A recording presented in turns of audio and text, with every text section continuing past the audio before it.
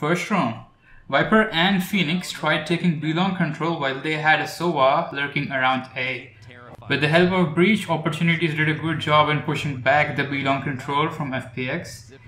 Angel, who was playing Viper, was pushed back and was spotted, and so he was stuck around the corner. And Opportunities wanted to push through. They wanted to take this opportunity to kill Angel before he tries to escape. I hope you see what I did there. Angel then drops a snake bite, which is a pretty good move because if you push through the snake bite, you will be debuffed and you will take double damage. But he shouldn't have dropped his orb down when he was blind, since the snake bite would debuff players pushing through it.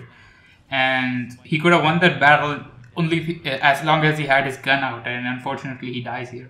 I guess he didn't expect a push because no one would want to push through the Viper's Molotov, since it does double damage, but they pushed anyway and Viper lost that first round.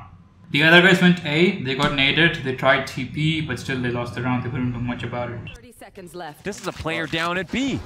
Then they take the teleport, they're gonna try and sprint into this B site.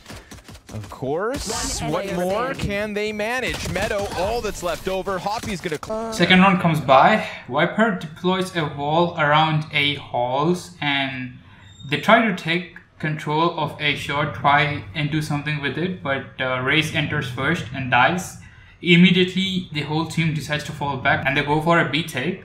Since Viper had no more utility, Viper didn't have anything else left, not even an orb. I think that's the reason why Angel went for the first contact. Usually if you're a Viper, you need to avoid being the first contact because if you die, your smokes go down.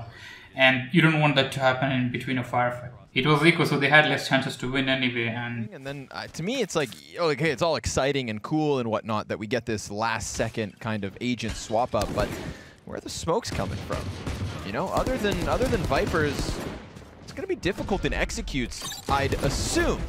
Time will tell, of course, as Logan's Bulldog continues to rip players apart.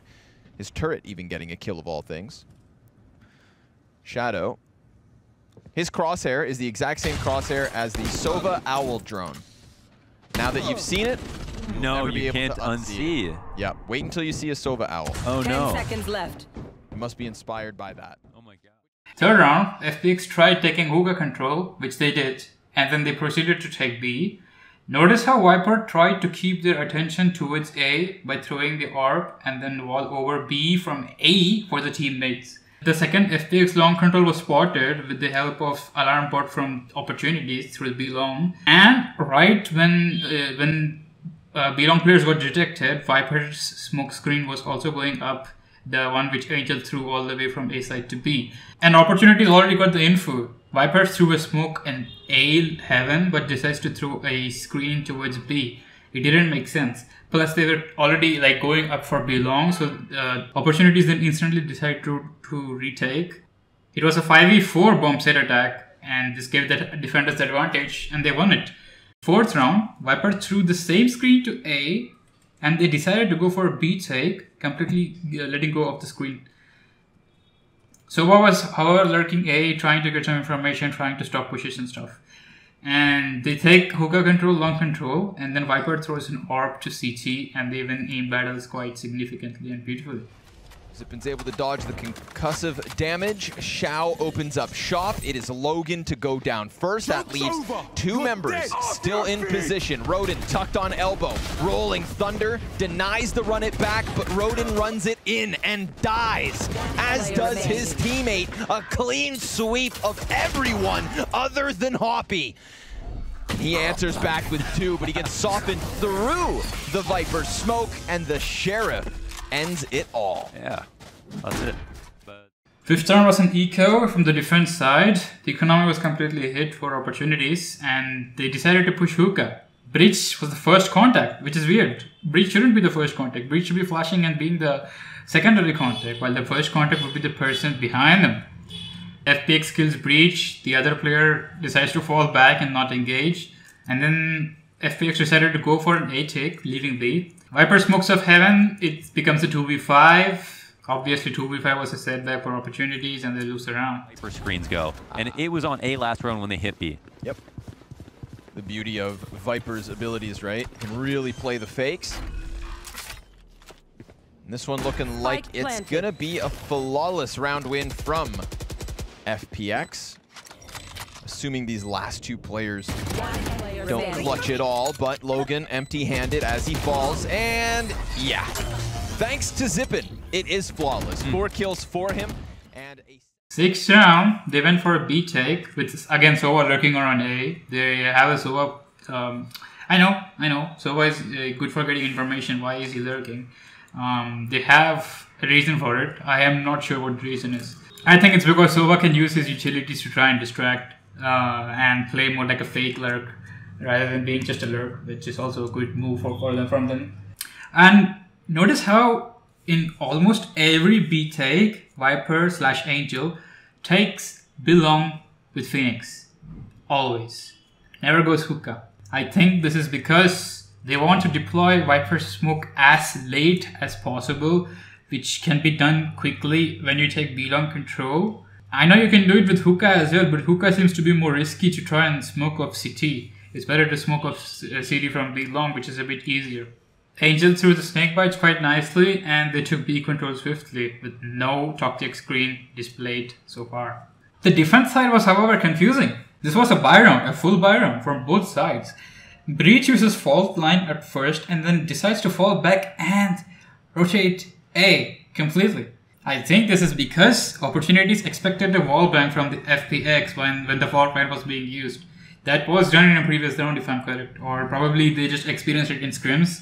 So they decided to use fault line, and since there was no wall bang, they expected FPX not to be taking hookah control, which means they were probably having a B lurk or a execute completely.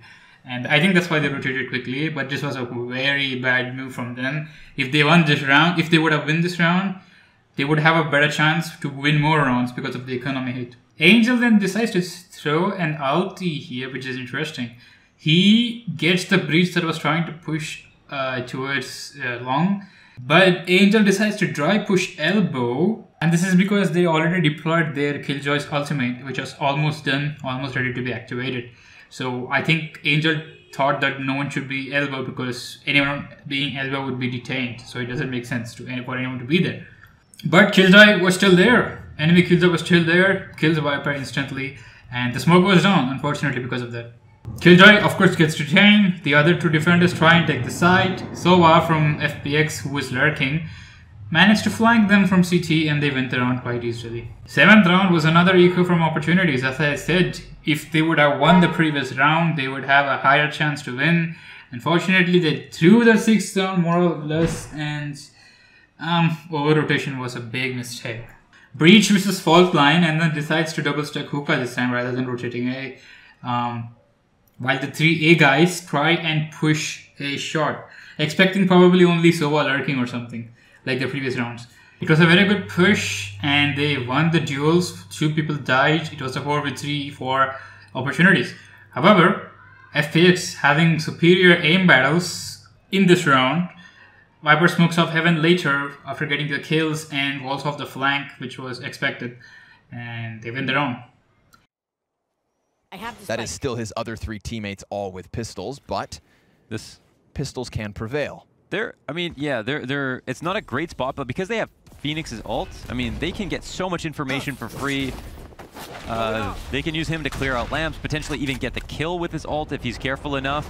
And it looks like right now he's moving up just with his utility, not even thinking about it. Oh my god, the nearsightedness is just fine for him. He can see monocle or not, and now the other players are in rotational spots. They are outside of the site, and Chow with lamps means they could potentially put the spike down. Getting closer and closer. Seconds Angel runs out of toxin, not going to be a problem. He does find Akuma close on site and clears the player out from heaven. Boombot on the flank. Poor Logan. No longer having the element of surprise. Damn, they actually don't even use the Phoenix ult. I mean, they could have there. Could have. And a late screen as well to watch it. Again, these screens and the flame balls, they pair nicely with Sova's darts to go over the back of them. And oh, Logan, nice try. 8th round, Breeze decides to telly to distract, while Omen and Race push off A showers. So they probably tried to squeeze the enemies towards A showers if they were one. But I think Breeze should have waited a bit. Breach should have waited for his teammates to push Showers more forward. Breach dives to Phoenix, and but this gave information to Opportunities. Opportunities decided to go back. The Raze and Omen decided to go back A and then try and go rotate to B. Again, FPX tries taking B control, sending Viper B long. Angel then throws the CT smoke. And since they haven't committed so far towards B, FPX was taking the time. Raze and Omen decided to re-rotate and stay A. And notice how there was no Viper wall to confuse them as well.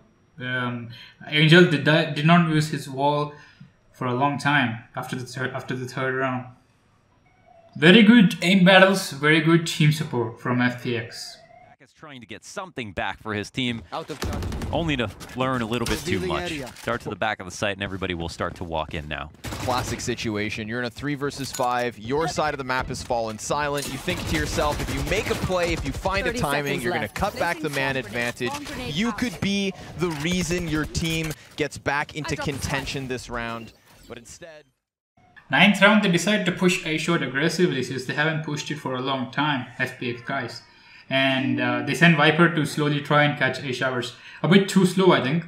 Anyway, FPX clears Hay Halls through the drone and they take Halls control immediately. However, Raze tried to push up triple and dives to Showers right when Viper was going in to clear it. Around the same time, Breach pushes up Hay Halls, catches Meadow off guard. Meanwhile, Omen peeks default and kills Sova. Curveballing his own teammate. Not a pretty sight, but Opportunist using Hoppy to get deep into the Showers. That actually nets them something. We're on a 2v2. Shower refuses to use this ultimate. He wants to just hold it over their heads. He's like telling them we can win no matter what, but he still has this option in his back pocket to seek out information as he wants to. But here, oh my goodness, Angel, when do you ever see that? Wow. That was labored. 10 bullets missed. Hoppy, excuse me, could not capitalize. Oh my god, he's actually able to get through the snake bites, almost finding... 10th round, Viper tries faking B control. They place a turret outside B link and they go for an A take. Opportunity, Sova uses drone to get an early info through the teleport. And they now know that FPX isn't taking B hookah so far. Even with this early information, however, they do not decide to send a guy from B to A to support, maybe expecting a rush. They still didn't do that. Viper then smokes off a Heaven, and by this time, FPX already got Showers control, they push right in. This time, however, Opportunities decide to play retake, and they were waiting for the teammates to come, which was a pretty good move. This round, Angel deploys the Toxic Screen. Omen gets outplayed by Sova, and they just get another man advantage once again. The rocket fuse halfway gone. Gonna have to shoot it in desperation. Paint shells will keep a player from peeking on Heaven.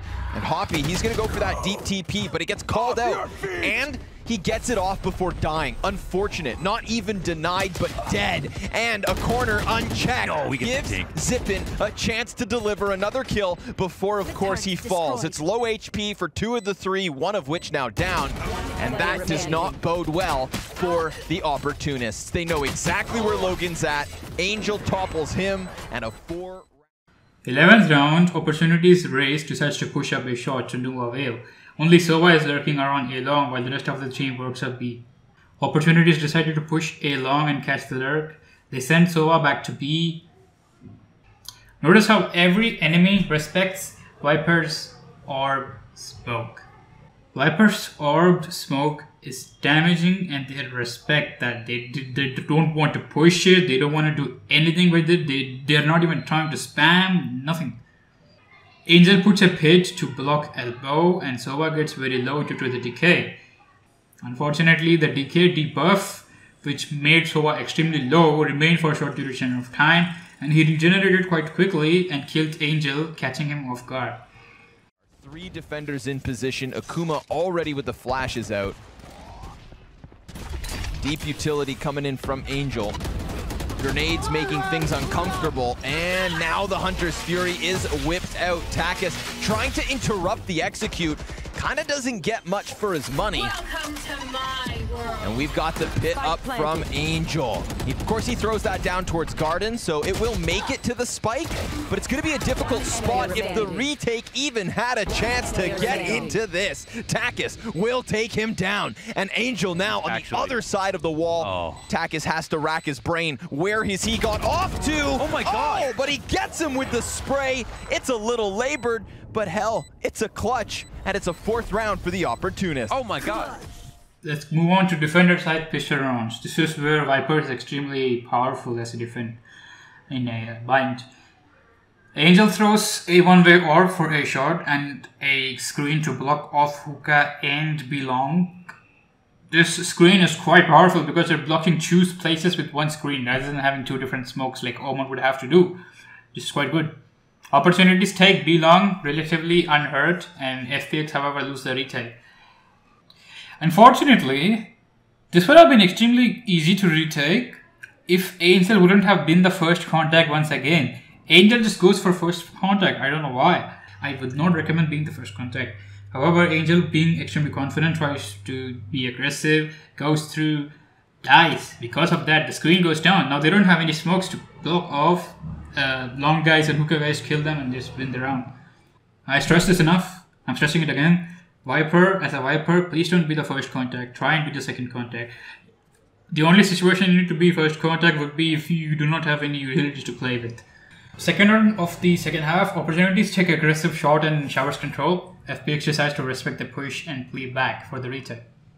They were trying to keep Hall's control. They were trying to let the teammates come fast. They didn't want to overpeak and overshoot and stuff. Angel gets a good kill. However, the Raze does a good job in flanking. Halls gets 2 kills. And FPX lose the retake. But they do heavy damage to the eco though. And that pushes Angel into a hell of an awkward situation. Logan, nice headshot off the Bulldog. Shao with an answer, but he's gonna need 3 more kills to make this round happen. And there's one. Well, he's got the molly. That's a heal. He'll get nearly up to 100. And now he goes hunting yet again, held in by that headshot angle. Tough stuff to get by, and Hoppy's gonna close this. The next turn, Opportunities decided to commit B with no lurks, and FPX rotate later after the drone and player gets spotted. Again, for some reason, Angel is being more or less the first contact. It was a buy round as well. FPX get ready for retake, and they get elbow control and CT. And as I said, the toxic screen was very useful, the way Angel set it up. Opportunities have the planter hold the side, and the other 3 just playing from far back for some reason. They didn't want to take elbow control. They didn't want to try and block CT. They just went back. I'm pretty sure they had the reasons for it. Anyway, as I said again and again and again, the screen blocks off both hookah and long, which was very useful, and you can clearly see how. Detains no one. Nothing. 4v4 regardless.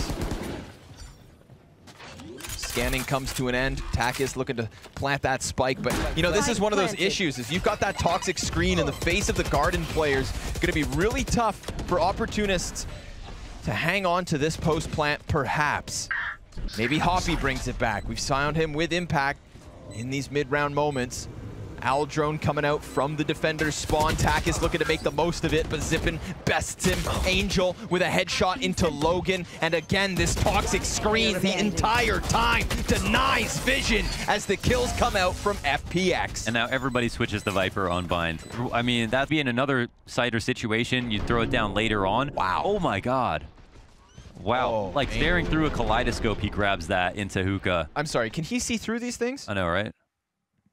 Dirty. But yeah, it is. Ooh. Later, Opportunities decide to send a lurk through A this round, and they go aggressive B. Toxic screen was as usual very useful. It was used so well by Angel. The attackers are stopped completely on their tracks. Very low health for the man on retreat. 22 HP to be exact. Meadow, do you really want to peek this? I mean, his teammates are doing the work for him, damn it. Zippin and Angel absolutely delivering. That is 40 kills between the two. Make it 41. Okay. They will give that up, and Zippin will get the last as well. They again, however, decide to aggro push this time, A short, and no one sending no one showers. Them not having showers control and aggro pushing a short costs them a lot. FPX plays it really well and wins around.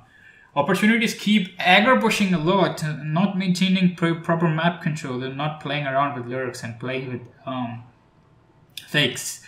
It's almost as if they have no composure anymore and just wanted to put all force into one spot.